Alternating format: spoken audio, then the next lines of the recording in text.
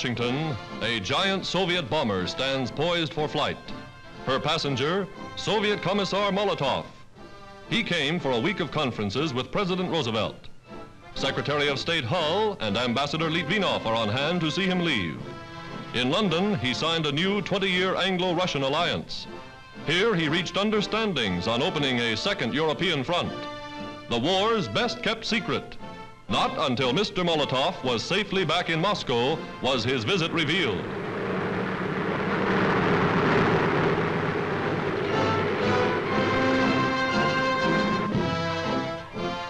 Secretary Hull and Mr. Litvinov signed the protocol, promising ever-increasing supplies to Russia.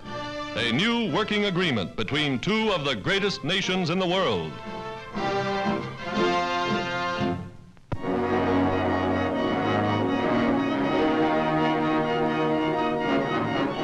Grand Coulee Dam, newest monument to American engineering genius, and a mighty weapon in the battle of war production.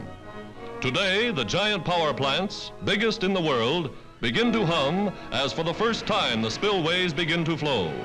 A waterfall higher than Niagara, 1.5 million gallons every second.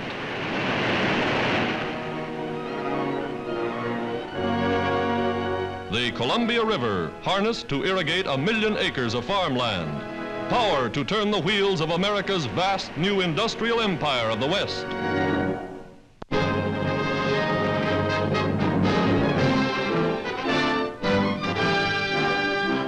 At the White House, a Marine Guard of Honor for George II, King of Greece.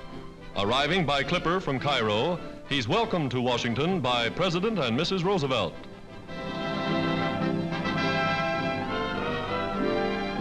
Cabinet members meeting the fighting king fresh from the battlefields of Africa.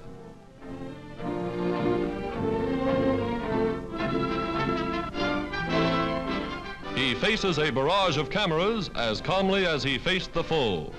The world will never forget his nation's heroic resistance, nor His Majesty's gallant stand. Today, he seeks war supplies for Greek forces still fighting as United Nations allies.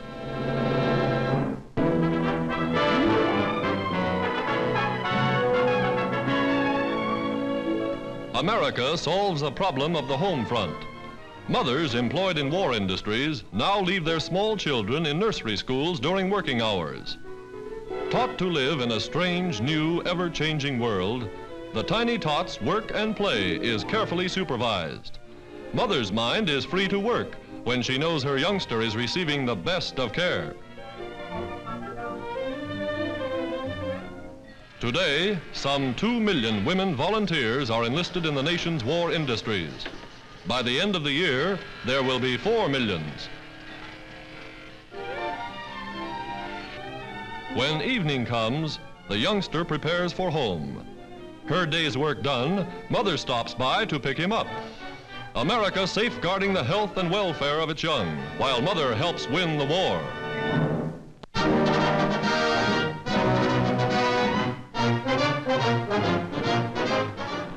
The Ferry Command in action. American bombers arriving at a transfer point in Canada, aerial crossroads of the world. United States Army pilots turn the ships over to a Royal Air Force crew for the long trip overseas.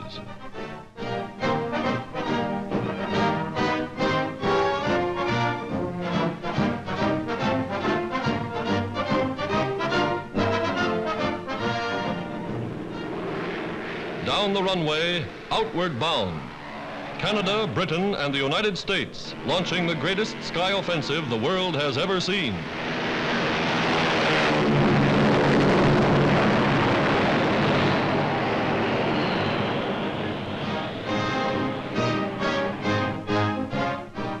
A new technique in glider tactics of air invasion. The Army Signal Corps conducting the experiments. A rope is rigged for the oncoming plane to catch.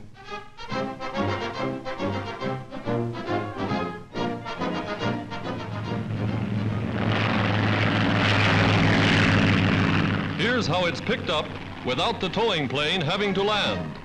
Latest development in glider warfare.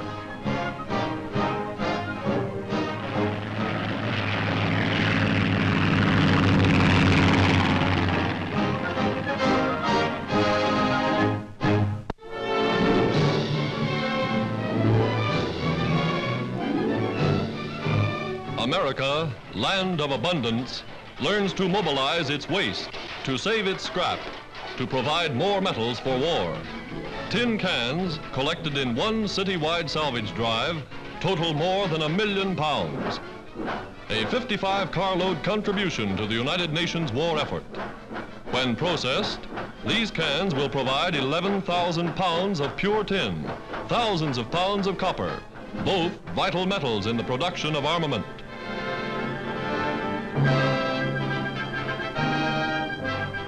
Somewhere in America's vast Midwest, where once stood a cornfield, the world's biggest aluminum plant is now operating to meet the increased need for this most vital of war metals. The Navy awards the workers the traditional E flag for engineering efficiency. Highest possible testimony that industry is doing its job speedily and well. So huge is the plant, motor cars hurry workers and parts from one end to the other. Humming 24 hours a day, the giant mill consumes huge bars, reducing them by chemistry, electricity, and metallurgy into aluminum ingots, which subsequently are rolled into long, thin, tough sheets of silvery metal.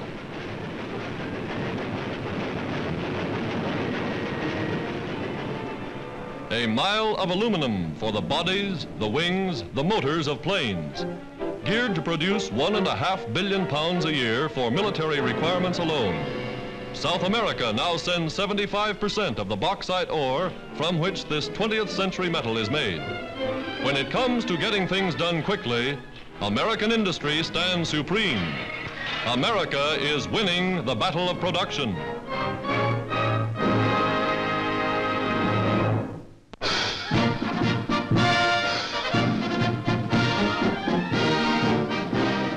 America at war. In New York, massed flags leading 500,000 marchers in the greatest patriotic and military demonstration ever seen in this or any country.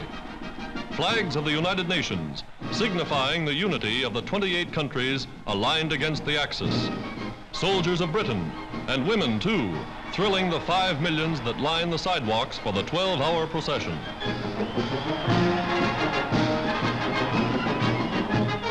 Princess Martha of Norway taking the salute as doughty British sailors swing down Fifth Avenue.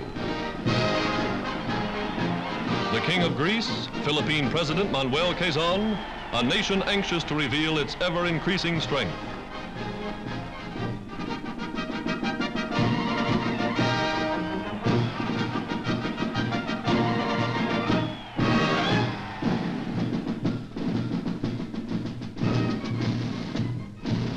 West Point cadets, future officers of the nation's armies, in battle dress, ready to take the field. Legions of colored troops, dramatic, living symbols of America's solidarity, America's unity of purpose. Today, these troops march to the cheers of their countrymen.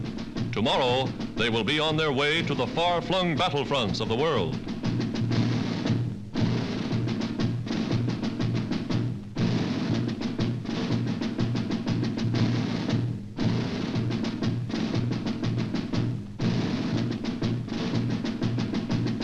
Tanks, mechanized equipment, to give New Yorkers a sample of the weapons it takes to fight a modern war.